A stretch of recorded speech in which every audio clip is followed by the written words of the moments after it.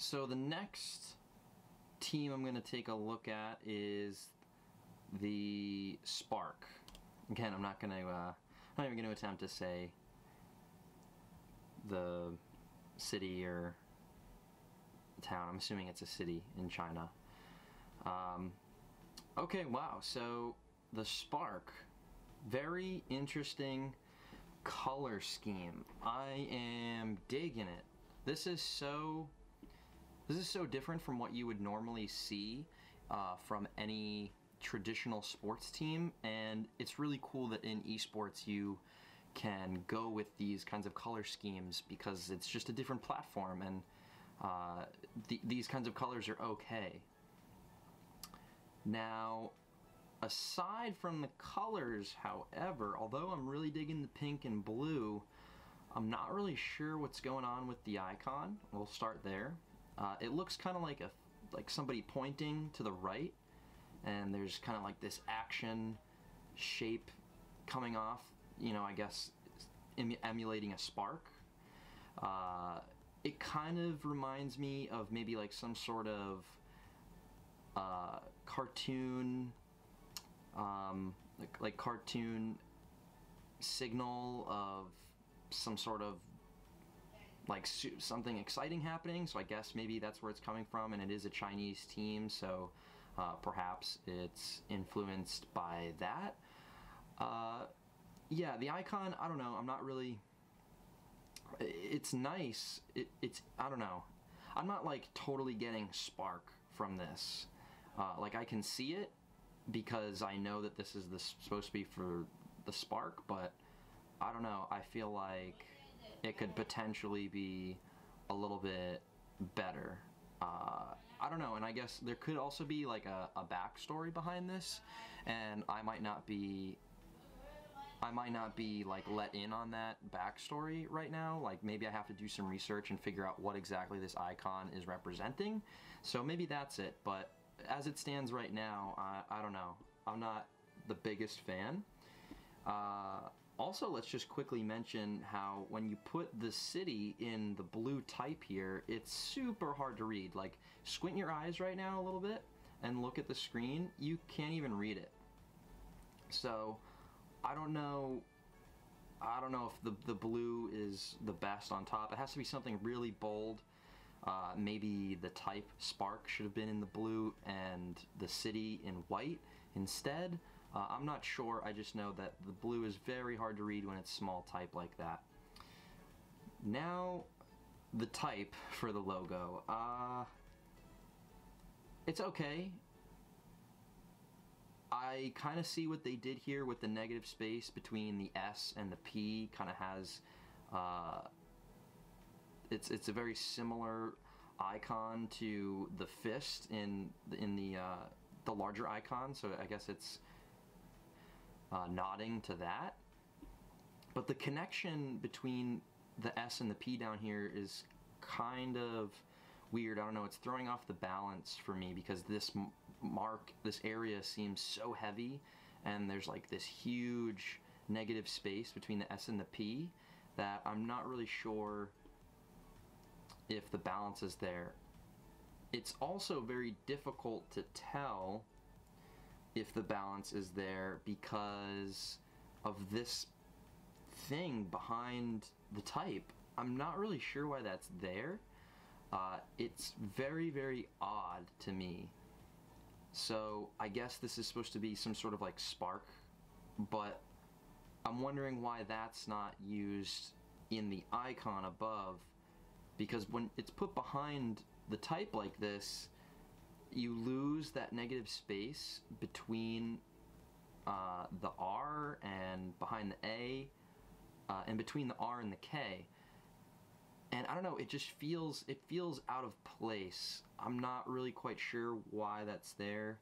I'm really not a fan of that being behind the type. If you removed it, then it would definitely be much better, even though I'm still not a huge fan of what's going on with the S and the P, but I think removing that from behind the type would definitely make this mark a little bit more readable, because at a quick glance, it's, I don't know, like readability of type is also very dependent on the negative space between the letters, and with a different color all of a sudden behind some of the type but not all of it, it kind of messes up the negative space. So I don't know, I love the colors on this. The color palette's amazing, but everything together on this, it's definitely kind of weak for me.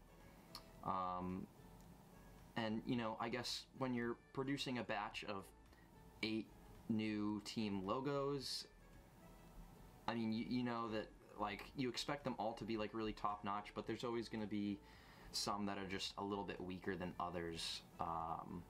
So I don't know, I'm not super digging this.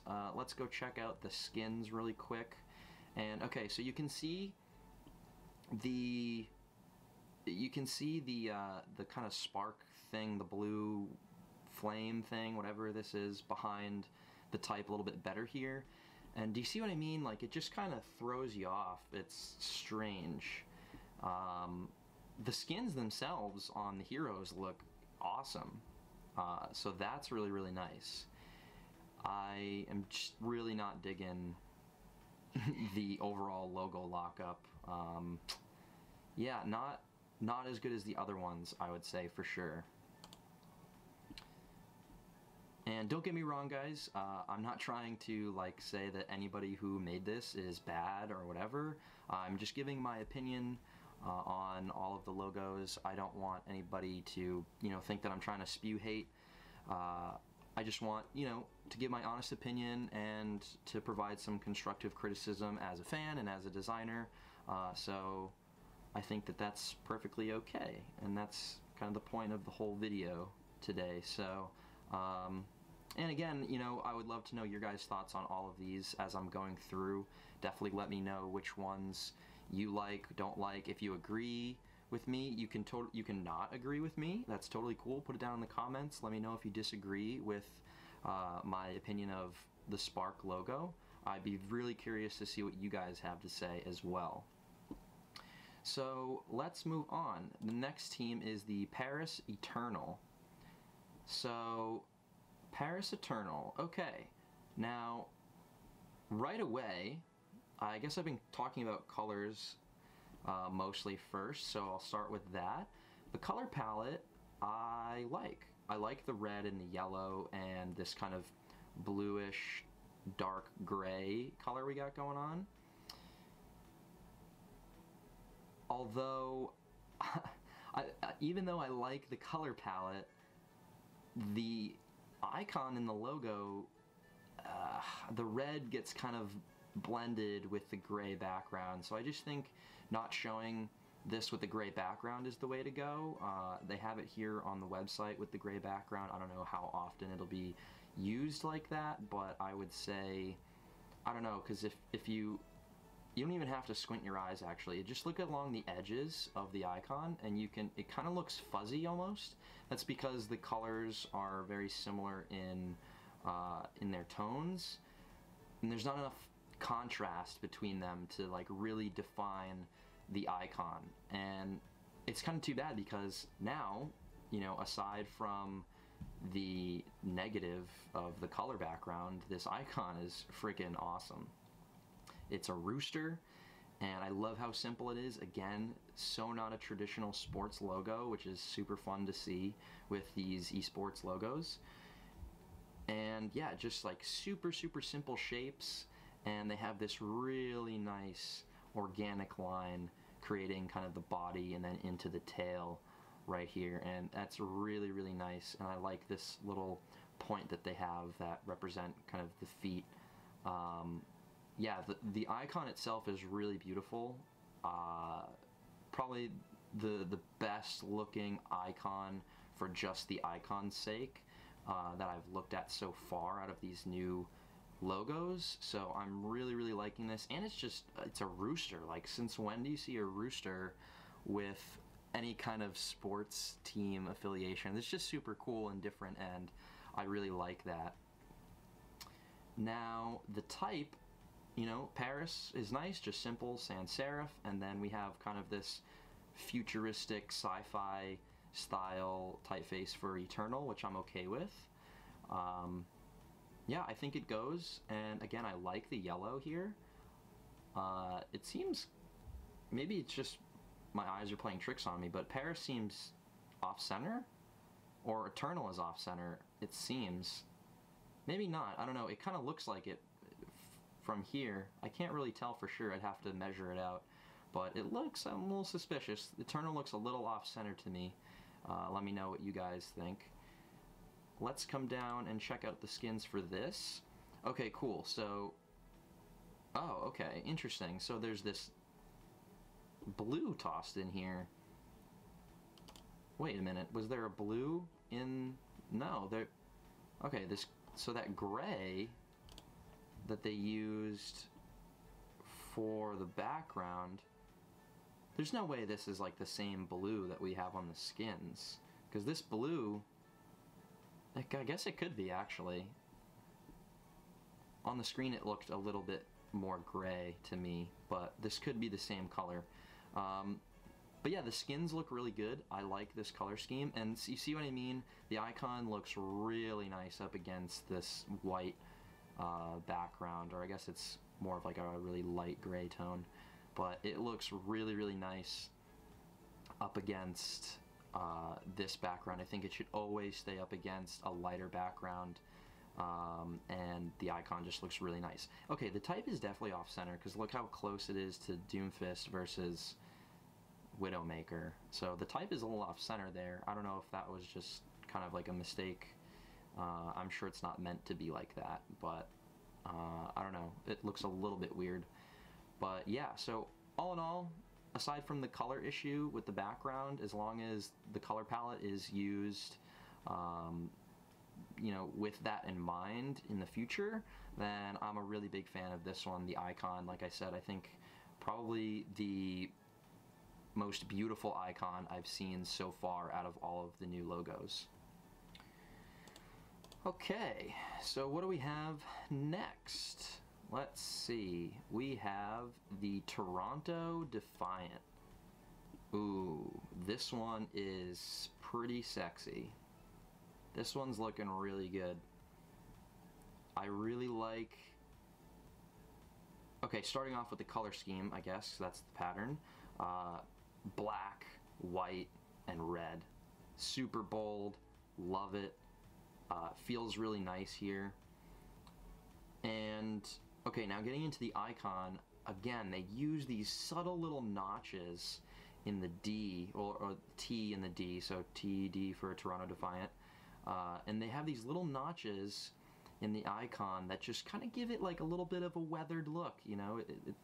It's been through some fights. This is the patch on the rugged battle suit, and you know, it's been dirty and washed and taken a few hits, so got a little ruggedness to it. It's not just super clean, straight edges. We got little nicks in here, and that's really nice. Subtle, but really effective at conveying kind of that that feeling of, like, you know, this is we're going to battle, you know, and so it's really perfect for this setting. Now, I really like the icon. The T and the D, very clever. Although I would be kind of curious to see what it looked like if the T wasn't there and it was just this D icon. I don't know, I think that would also look like really good, but maybe, you know, from a sports team perspective, having the T and the D in there to really represent Toronto Defiant is important. That could have been something that they talked about. But I do think that, you know, if we were talking about just like logo beauty in its like purest sense, like aside from the necessities of like the project or the client, then, you know, I think that the shape of the D is really, really beautiful, reminiscent of, you know, some sort of science fiction, futuristic, like sigil or something, kind of giving me like some Skyrim vibes almost, like maybe some sort of Nordic, or also kind of looks like something I'd see in like Destiny, so that sci-fi thing again. I don't know. I really like just the simplicity of the D, and I don't know. I think it would look really good if it was just the D too. Things to consider. I don't know. Let me know what you guys think. But the icon still looks really, really good the way it is. And this type might be my favorite so far. Very, very subtle changes to what looks like it was just some sort of base sans serif typeface that they've kind of altered here. So that's looking really, really clean, really nice. I'm a very big fan of this whole lockup. Everything's working well together, the colors are good, the icon's good, the type is really nice. I think this is up there. Definitely, probably one of the top 3 for me right now. So let's go take a look at the skins for this one. Oh yeah, skins are looking really good on this. Again, that black and gray color scheme looks really great. I'm loving the icon on the Zenyatta orbs around his neck, because they just look like it's like this rune sigil shape, so I think it goes with the theme of his skin really, really well. I like how they put his skin in there. And yeah, and it also works up against black, so again, has to be able to work in a multi-colored universe. Can't always just have the same background color, so I like how it is very interchangeable in that respect. So really, really solid here, Toronto Defiant. Now let's move on to the Vancouver Titans. All right, this one right off the bat, the colors jump right out at you. A very bold color scheme like this is nice in sports because it's a very active atmosphere, and so to portray that in the design work is really important. So you don't want any dull colors, you want things with lots of life to them, lots of action. And so I think that this color scheme, the blue and the green that they chose here, was really, really smart. Definitely conveys all that drama that comes along with any type of sports or esports. So one thing that hits me right off the bat is I've been talking about how I liked the simplicity of the logos and how they didn't do like a traditional outline in the case of, you know, most sports, like in football or other sports you see it a lot. This one utilizes that outline, and so you can see what I'm talking about. You see this outer layer of green that outlines the whole thing, and then on top of that we have just this flat blue shape, right? And then on top of that blue shape, they've added these details that are more like they would be highlights on the face, and those are all in green. So they have, you know, the forehead and the nose and cheeks area highlighted, the chin, and obviously the teeth. And so this looks very, very similar to what a traditional sports logo would look like. And even looking at this, you know, if I didn't know what the Overwatch League was, or if you didn't tell me that this was an esports team, I would be very, I would probably say, you know, oh, that looks like maybe it's a hockey team. It's Vancouver. It kind of has that color scheme that would work well. And so this one's really interesting because it resembles what we're used to seeing in a sports industry. And I think that that's a good thing, because that's what they're trying to push with the Overwatch League, is this integration into a more mainstream fan base. They're trying to push the content into a larger audience and get it on, you know, mainstream media. And so it becomes a little easier for fans to adopt and resonate with if it is very similar to what they're seeing. So I think it's a really smart idea to have the logo designs for these teams be, you know, it doesn't feel out of the ordinary. It feels, you know, like this fits in a sports environment. And so that's going to be really key for pulling in new fans who may not have even heard of Overwatch before, but, you know, it's a Vancouver team, so the Vancouver fans are willing to check it out because it's the hometown. So that's really the whole point of the Overwatch League, so I think that this logo definitely represents that really, really well. The overall icon is really nice. I don't know if this is supposed to be like a Yeti or something, but it looks kind of like some sort of Yeti monster. Something's going on, and it looks really nice. He looks mean. He looks, you know, like he's ready to fight. He's ready for battle. Yeah, and just the subtle detail, again, you can see, guys, these are very simple shapes. Logos are very simplistic, and they've done a nice job of not adding too many points. You could definitely shrink this down, and you still won't lose all those